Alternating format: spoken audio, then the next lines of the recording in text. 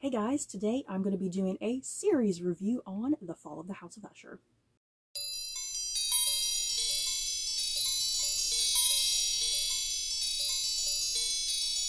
So, before I head into my thoughts and feelings on this series, Fall of the House of Usher, a quick disclaimer, I am definitely probably going to have spoilers at some point in this video. I'm going to try and have no spoilers at the top of this video. That way, if you have not seen the show but you want to still kind of hear my thoughts about it, if it's worth your time, yeah, so no spoilers at the start, and I will warn you guys when I get into the more spoilery stuff, which will be kind of closer to the end of this particular video, I guess. So yeah, let's get going. My thoughts and feelings on The Fall of the House of Usher. First of all, before I start this video, you guys, I am a huge fan of Edgar Allan Poe, which is what The Fall of the House of Usher TV series is about. It's kind of this melding and meshing of a bunch of various different works by Edgar Allan Poe. So yeah, I am a huge fan of Edgar Allan Poe. I love his poetry, I love his short stories, and yeah, he even wrote one novel, which I also read and enjoyed.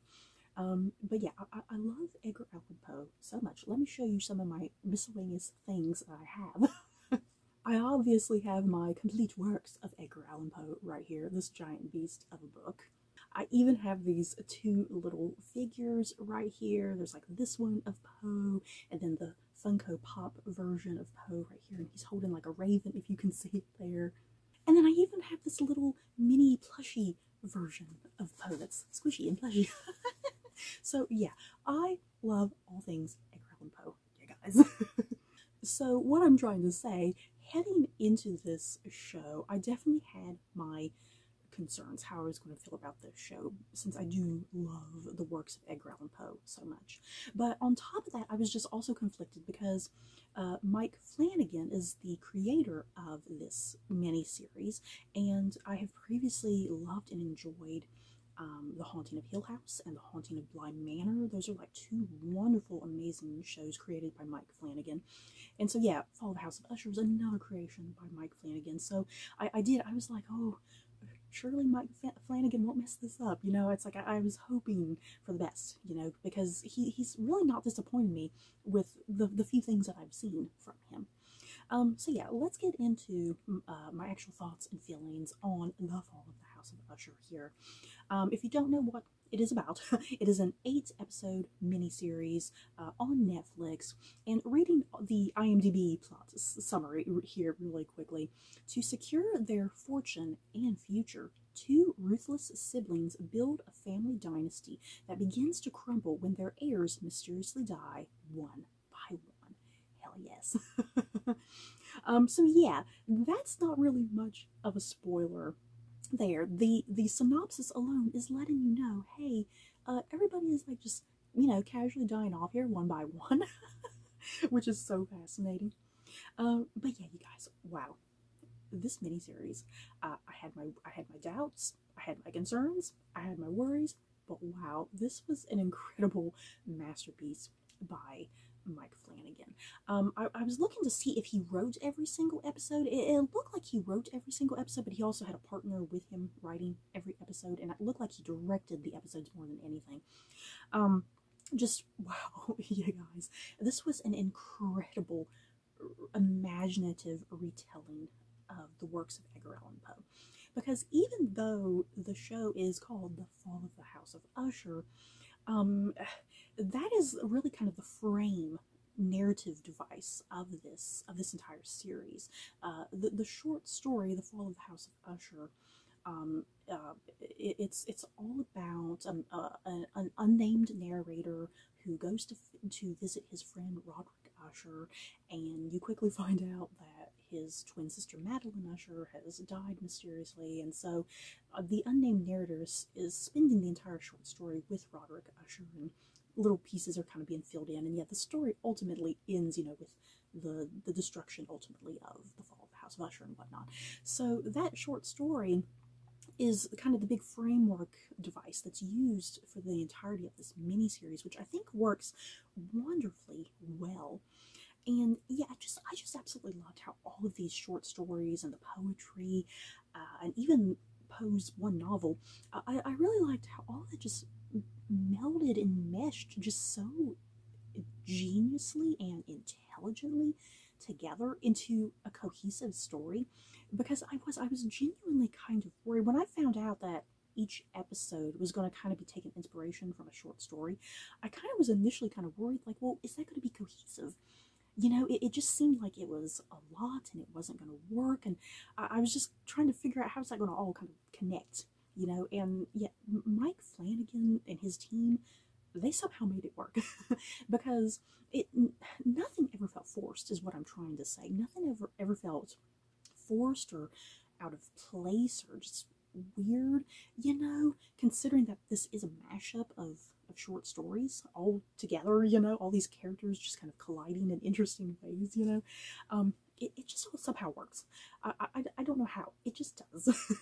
And at the core of this narrative, what this whole story is about, it's about this family, this dynasty, the House of Usher, this family who are just so absolutely despicable, and they're all terrible people. And yeah, I think part of the fun and entertainment of this show is, you know, how are they all going to die? Because as the synopsis says, you know, they're all going to die. So it's kind of the thing of, well, how exactly? And I think in some ways, when you see the episode titles, I think you're going to kind of figure it out fairly quickly and early on how each person is going to die. So it almost does kind of ruin it to a degree, especially if you do know your Poe. But still, it's kind of the thing of, within the context of the show, what is the imaginative retelling version of that, of how they're going to die exactly, you know? So yeah, like I said, the core, the crux of the show is about this really highly dysfunctional, just terrible group of people, the House of Usher and whatnot. And yeah, through flashbacks, various different flashbacks, you get reveals about how Roderick and Madeline Usher, who are siblings, you get these flashbacks over the course of the entire show, how it is they build up this dynasty, how they build up their wealth and fortune and this business. The business is like it's called Fortunato, which is a hint there for some Poe right there. It's like a pharmaceutical company. So you get slowly all these answers, you know, how these siblings, their ruthlessness, they're manipulating, how they get control of this company, make it their own, build up their dynasty, essentially. And yeah, how that all slowly kind of starts to crumble and fall apart, and why exactly it's doing that, which is another big thing that gets revealed. It's not all just random, you know. There's a deeper kind of nefarious thing at play in the background that just truly totally works. And yeah, kind of reading off some of my notes here, you know, kind of the themes being presented in this show. It's about abuses of power and wealth, and it's a huge commentary. The commentary kind of just comes out of nowhere in the finale of this show, but you know, once you think about it, it's like, oh, it totally makes sense. It's a huge commentary on like the state of the world, essentially, and our obsession with vanity and commodities and wealth, greed, even immortality to some extent. You know, our desire to be immortal and to preserve ourselves no matter the cost, you know. So this show is kind of tackling a lot, but it all kind of boils down to this very wealthy, privileged family and that abuse of power, essentially, and which ultimately leads to their destruction, you know. And this show, if you've seen Haunting of Hill House and Haunting of Bly Manor, I don't think this show is anywhere near as scary as those two shows in particular. It definitely has its moments of thrills and jump scares and chills and whatnot, and definitely the gore. There's a lot of gore in this show, but I still don't think it's anywhere near as scary, to be quite honest, because the way a lot of this show works, it's really more like darkly humorous and darkly morbid, because since this family, they're all just so terrible and unlikable, and they're so dysfunctional, and as I was saying, part of the entertainment is seeing how they're all going to get their comeuppance and die, you know. So it's all done in a manner that's just kind of hilarious, morbidly hilarious at times. And it's, I guess, kind of a question of, do you feel any sort of pity for them, any sort of sympathy, or yeah, is it all rightly deserved? So yeah, I guess I totally recommend this show if you love all things Edgar Allan Poe, if you have previously enjoyed Mike Flanagan's other works, especially Hill House and Bly Manor. This is definitely very different from those. I think there's definitely those nuances that carry over, you know, like just the writing style, the directing style, the cast. You know, a lot of this cast has been in other works by Mike Flanagan and whatnot. There's a lot of parallels and similarities, you know, themes and whatnot. So I think you'll definitely enjoy that. So yeah, I definitely recommend this. And I want to get into the more spoilery stuff, where I'm going to talk about pretty much kind of each individual character and kind of the characters, or sorry, each individual episode, I should say. I'm going to talk about each individual episode and kind of the characters within that. So yeah, like I said, spoilers are ahead, where I'm going to be getting into all the deaths and whatnot, and some of the big reveals, I suppose. Okay, so the very first episode was called A Midnight Dreary, which is like the opening line of Poe's The Raven, the classic The Raven. You know, if you don't know Poe, most people know The Raven, at least. Because I've talked to people before and I'll say, oh, I love Edgar Allan Poe, and they'll be like, oh, the Raven guy? Okay, so A Midnight Dreary opens up this show, and yeah, what an introduction to this show, because it immediately goes into flashback mode, and we see young Roderick and Madeline Usher and their really like overly religious, zealous mother who kind of dies kind of randomly in some ways, and yeah, their early connection to the Fortunato company. And yeah, we immediately through these flashbacks kind of start building up to there is a deeper mystery lingering that we don't know just yet. You know, there's like gaps in the flashbacks that kind of get filled in and whatnot. So yeah, playing Roderick and Madeline Usher. In the flashbacks, we have Zach Gilford and Willa Fitzgerald. I love them as the younger versions of Roderick and Madeline. They were great. And yeah, their older counterparts are played by Bruce Greenwood and Mary McDonald. Bruce Greenwood was amazing. I loved him as Roderick Usher, you know. I could feel that he was the patriarch of this family, you know. And then, yeah, Mary McDonald, wow. I've not seen her in anything since Battlestar Galactica, you guys. I'm sure she's been in other things since Battlestar Galactica, but yeah, this is the first thing I've seen her in since Battlestar Galactica, to be quite honest. It's been a while. The character of Roderick, you know, on the surface, you kind of get the idea like, oh, he's the one in charge, he's the one doing everything. But really, it's actually Madeline Usher who is in charge of this family in some ways. She's the one kind of, she's the most ambitious. You know, Roderick is ambitious in his own way, but you quickly get the idea that Madeline is far more the more ambitious one. And she does seem to have more of a obsession with, I think, vanity and wealth and immortality, you know, because I mean, as we see in the concluding episode, you know, she was doing something with artificial intelligence, you know, with Lenore and whatnot, and then playing this mysterious figure named Verna, which while you were watching the show, if you didn't figure it out, Verna is an anagram for Raven. So playing Verna / the Raven, however you want to think about it, is Carla Gugino. Carla Gugino, it's like she's in every damn Mike Flanagan show, you guys. Carla Gugino, wow, she was breathtaking in this show. It's just so gorgeous too. She has just aged so gracefully. She's absolutely gorgeous. This character of Verna just is constantly popping in and out of the lives of the Usher family, and it kind of takes a while for you to kind of figure out why exactly. You know, you do get those answers in there, and I at first was not quite sure what the hell Verna was supposed to be, you know, because I figured she's supposed to be kind of this manifestation of the Raven, and a lot of times the Raven represents like death and whatnot, you know, whenever I think about a Raven. So she's this manifestation of something that's not necessarily evil, you know, but neither is she good.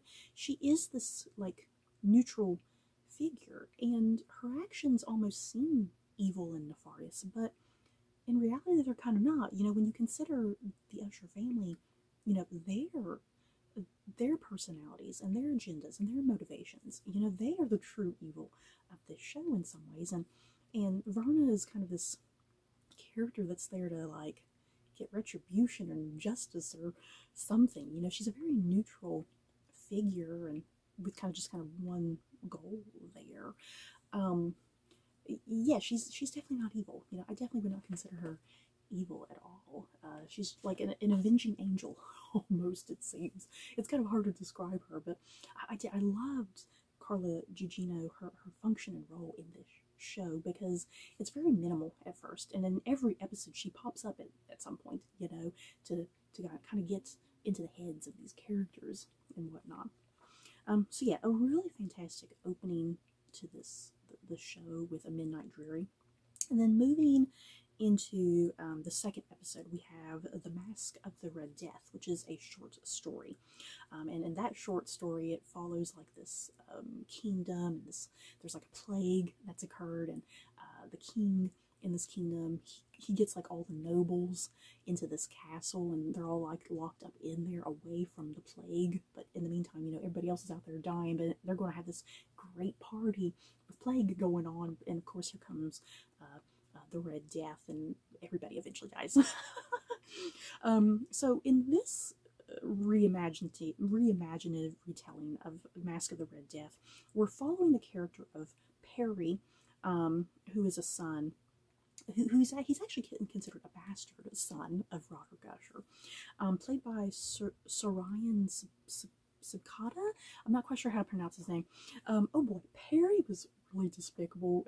Yeah, he's really vain, and you know, part of that generation, so obsessed with looking good and talking about their lives and how great it is, and taking photos and filming themselves, you know, and having wild, crazy, expensive parties. Yeah, Perry was an absolute nuisance, but yeah, still a wonderful performance. I'm going to be talking about all these characters, you know, they're all despicable and terrible, but yeah, the performances, wow. That ending with Perry, like I said, if you know your Poe, you're going to kind of figure out how some of these characters are going to die, you know. It's just a matter of kind of what's the twist, how is it going to go down exactly. And I loved how this was, because it's this party for all these wealthy, privileged teens and youngsters, you know, anybody with money, and yeah, getting their comeuppance, because he wanted to have like this water effect from the sprinkler system and whatnot going on, and boy, oh boy, does that go wrong, because coming out from the sprinklers instead of the water is, what was it supposed to be? At first I thought it was acid. I thought it was like acid or whatever, but it was supposed to be like just like chemical dumping from, I guess, the pharmaceutical company, something like that. I guess still producing a sort of acid, I suppose. Either way, it was chemical and it wasn't good.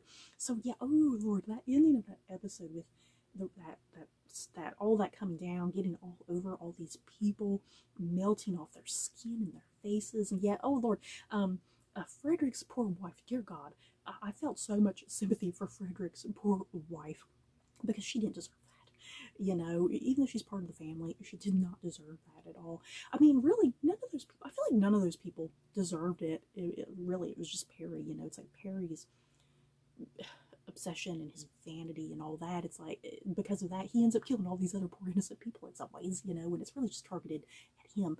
But oh Lord, that was so gruesome, and just all the piles of bodies, when they show it later, all the bodies just lying there all melted together. Oh Lord, the effects on that were so good. Then moving into episode 3, we have Murder in the Rue Morgue, another short story.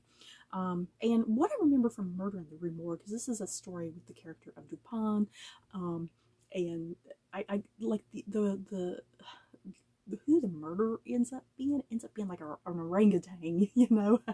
So I like how they did this.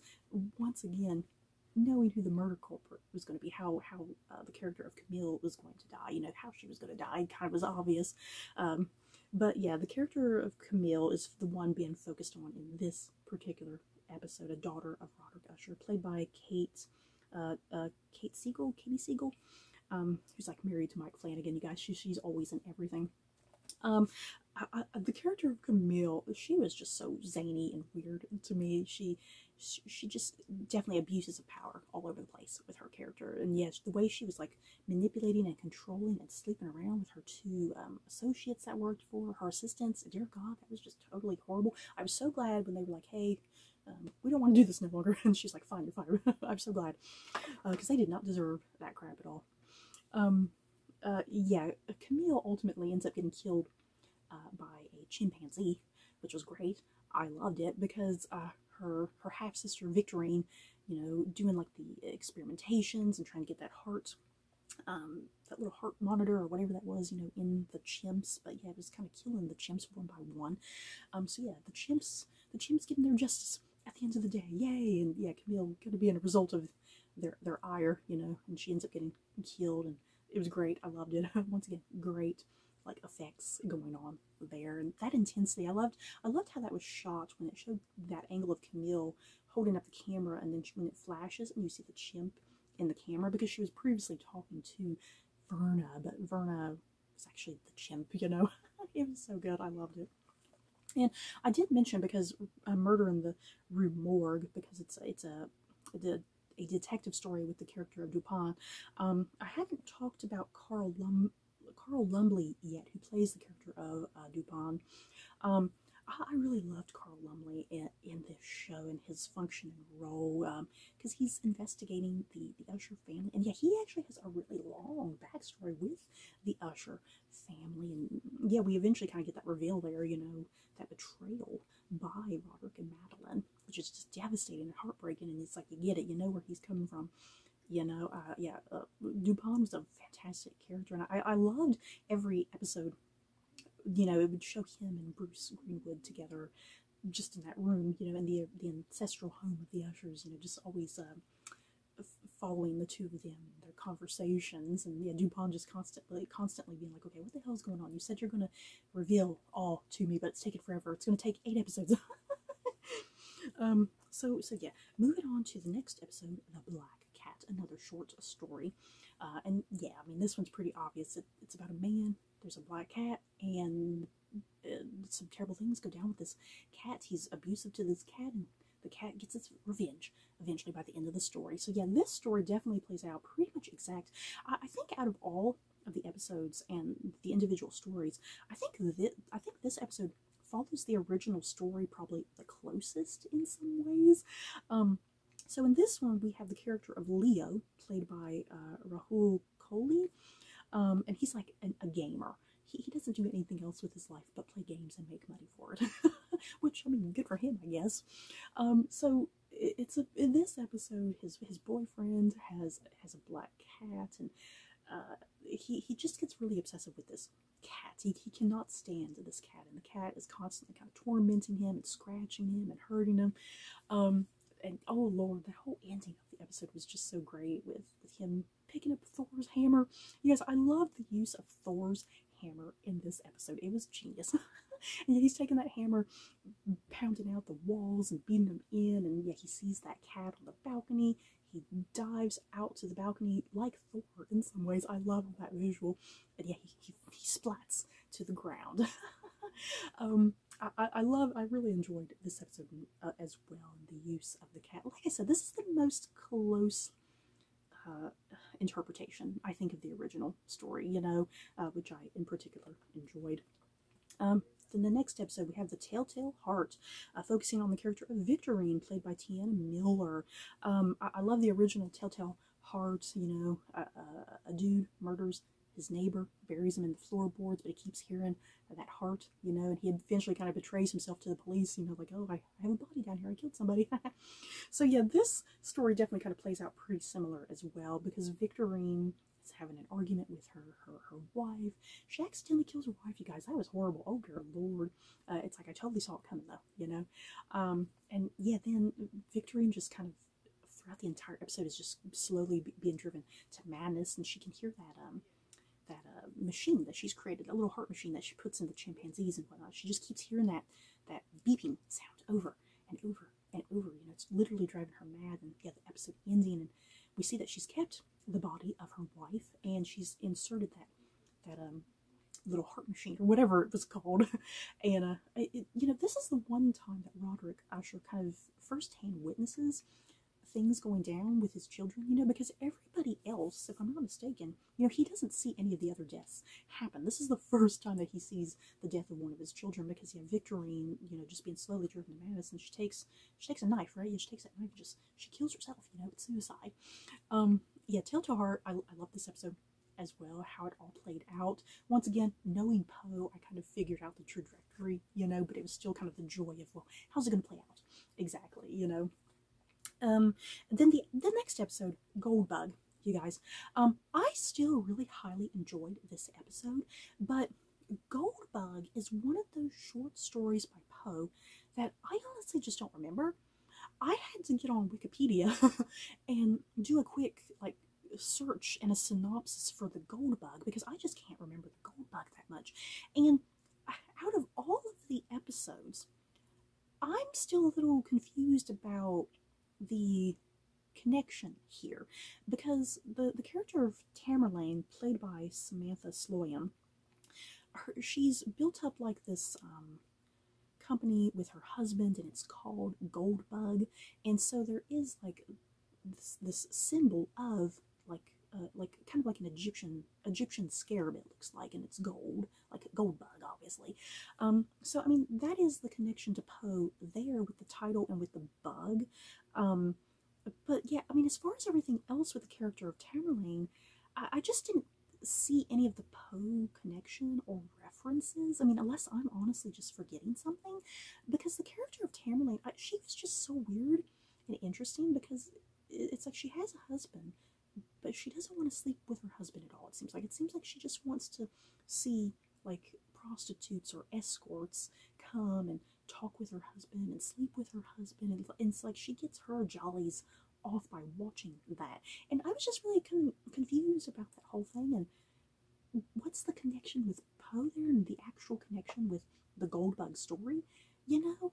I mean, if you guys have any deeper insight into Goldbug, you know, the deeper Poe connection there, other than just the bug, you know, feel free to kind of share and explain it with me, because I was just really having a hard time with that episode. Like I said, it wasn't a bad episode. It's still a really fantastic episode. I just didn't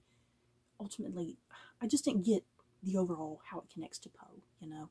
But yeah, Tamerlane definitely gets her comeuppance at the end of this episode as well. You know, she's kind of being driven slowly to madness by Verna as well. And yeah, she's getting on that bed, she's busting all the glass, she falls, she gets impaled by several shards of glass. It was great. I loved it. Yay. And then the next episode, The Pit and the Pendulum. Yes, I love this. There's a deeper historical context within the Poe story, because it takes place during, I think, like the Spanish Inquisition, and it follows a guy who's been captured, and he's just trapped in this dark, empty room, and he figures out there's a big pit in the center of the prison that he's in. And then, yeah, he gets tied down at some point, and yeah, there's a pendulum swinging across that's about to kill him, you know. So I was definitely really intrigued about this episode being Henry Thomas's episode, where he plays the character of Frederick. His death was just so satisfying, because the character of Frederick, he just is such he just wants to please his dad. He just wants everything in the world handed to him. Yet he treated his daughter and his wife just atrociously. Yeah, guys, oh my god. So yeah, his death was just so satisfying, because Verna managed to, you know, get that paralytic into the what was it, cocaine or something? I'm not sure what he was taking, and he was just laying there paralyzed at that warehouse, you know, the Perry's warehouse where he was having that party, because it's about to get demolished. And just such a great visual of him just laying there. He can't do anything, you know. This is what he's done to his wife. He's been paralyzing his wife in that hospital bed, that she can't do or say anything. So there he is, just laying there, and as the building's crumbling, a big chunk of it just swinging away, and then gets slowly cutting into him. It's just so gruesome and so great. But yeah, I love the comeuppance the character of Frederick got right there. It was wonderful. It was glorious. And then yeah, the last episode being called The Raven. So at this point in the show, all the Usher kids, they're all freaking dead, you guys. It's been wonderful. So this is the episode we finally get, you know, more of the backstory with Roderick and Madeline, and how everything has led up to this.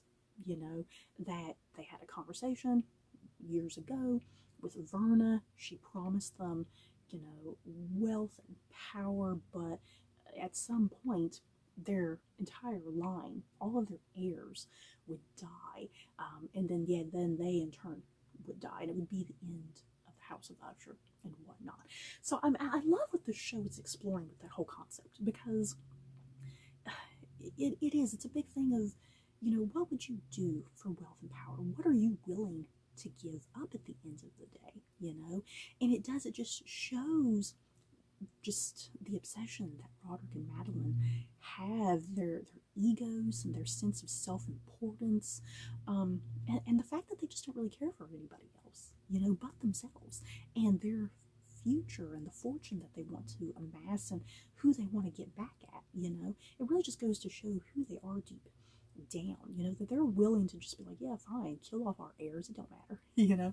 But I mean, at the same time, they're also so obsessed with family legacy, you know. They're so obsessed with family legacy as well, and their line continuing and their heirs getting the Fortunato company, you know.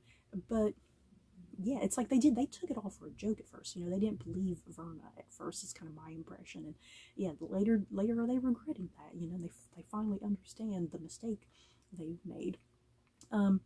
So yeah, this episode being called The Raven, we have a massive amount of The Raven references, you know, and basically kind of for sure saying, hey, Verna is the Raven.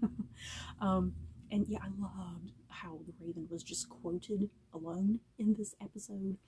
And yeah, poor Lenore.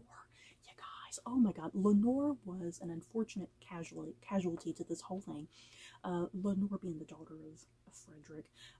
Lenore was the best of the Ushers, you guys, and it's just such a tragedy and such a shame that Lenore had to suffer the consequences of Roderick and Madeline's actions, you know. And I think that's a big part of, you know, Roderick definitely feels really guilty and ashamed about that, because he loves Lenore, you know. It seems like he doesn't really particularly love his own children, but he loves Lenore, I think, you know. And I loved that whole thing with Verna going personally to Lenore and saying, hey, you know, your life is purposeful and meaningful, and yet talking about how her mother is going to live and open up like that domestic charity thing, you know, taking care of other domestic abuse survivors and women and stuff, you know, and Lenore's name being put on that and whatnot. So I loved kind of the simplicity of Lenore's death, you know, the ease of her death, and that it's not painful. You know, everybody else suffers horrible, agonizing deaths, and all Verna does is, you know, just touch her forehead and she just dies, you know, slowly, just quickly, with no suffering, no pain, you know. So yeah, Lenore was definitely a horrible tragedy. And I've not talked about Mark Hamill yet, you guys. Mark Hamill is playing like, he's like their lawyer, right? I guess he does all the dirty work for the Ushers, and he keeps things in line and in order, and he takes away all of the chaos. Mark Hamill is playing the character of Arthur Pym, and Arthur Pym, this is the novel, the one novel that Poe wrote. It was called The Narrative of Arthur Gordon Pym, and yeah, that story is about the character of Arthur Pym, who's like a sailor, and he gets like stuck on an island, if I'm not mistaken, and there's like cannibals on this island. So that's kind of incorporated into Pym's backstory as well, that he went on like some sort of Arctic expedition at some point in his life, and he eventually started working for the Ushers. Mark Hamill was so good in this role. I do wish they had done more. It's like, you have Mark Hamill, use the man. So I wish they would have used him a little bit more and whatnot, but what little he was there, I think he was very highly effective. And yeah, I mean, just the final episode alone, that conversation he has with Verna, where she's offering him, hey, I can help you, you don't have to suffer the consequences, you know, but he has no collateral, you know, that's kind of just it.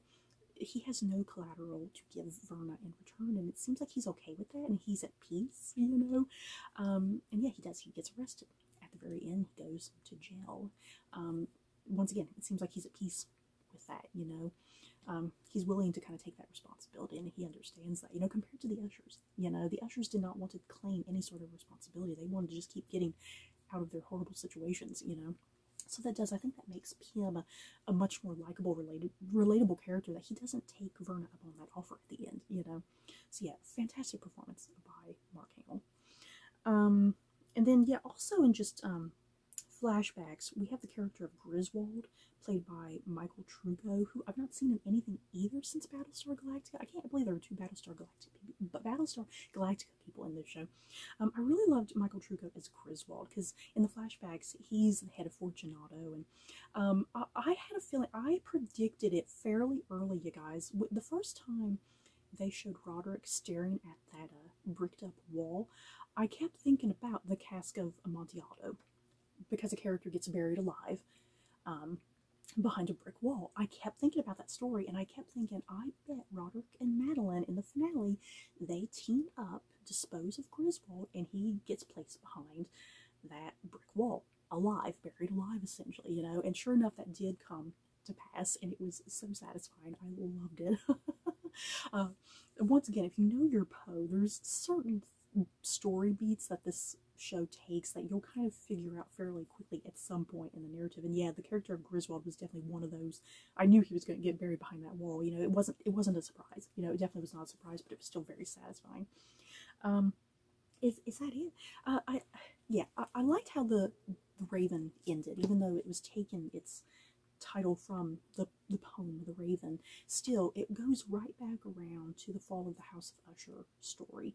And yeah, Roderick, oh lord, yeah, him thinking he killed Madeline, but he didn't. And there she comes out all bloody. He's taken out her eyes. All that Egyptian mythology, you know, there was all that Egyptian mythology going on that I loved. And yeah, Madeline comes out, tackles her brother, and yeah, the house, Dupin manages to leave the house just in time, like the unnamed narrator from the original story, and yeah, he witnesses the fall of the House of Usher and whatnot, and yeah, that's it, that's the end of the Ushers, and it was so satisfying and so well done. I loved it. Yeah, I could sit here and gush forever about the show, because I think there's so much stuff that can be richly analyzed and thought about when you really think about it, because there's numerous Poe references, you guys. There's too many to even count, you know, because people, like, place names, people names, just all sorts of things. If you know your Poe, it's all over the place. But yeah, I absolutely love this miniseries. It was just spectacular, you guys. I loved the directing, the writing. I love the humor, the dark humor of it and whatnot. A great, fantastic cast, and once again, if you love all things Edgar Allan Poe, I don't think you're going to be disappointed with this show. I think it's such a remarkable, imaginative retelling of Poe's stories and how they all mesh and blend. It's just a masterpiece, I think, and it just totally works. I was just so pleasantly surprised. I was so happy. I think I left this show with like a smile on my face, you know? I had a smile on my face as it concluded. It was that good. So you guys, that is it for my thoughts and feelings on The Fall of the House of Usher. In the comments below, have you guys watched this mini-series, and what did you think about it? Did you love it? Did you hate it? Just let me know your thoughts. So that's it for this video. Don't forget to like, comment, and subscribe. And if you like this video, you may like these other videos. Bye guys.